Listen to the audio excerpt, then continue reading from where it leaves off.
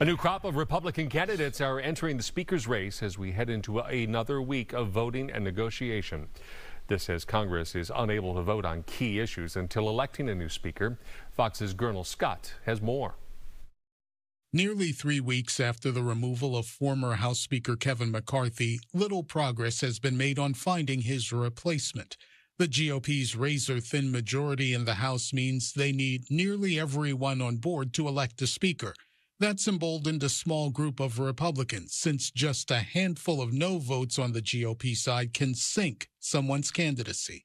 8 people seem to be the tail wagging the dog of over 200 people. 2 would-be candidates, Majority Leader Steve Scalise and Judiciary Chairman Jim Jordan, ended up withdrawing their names after not having the votes they needed, sending Republicans back to the drawing board.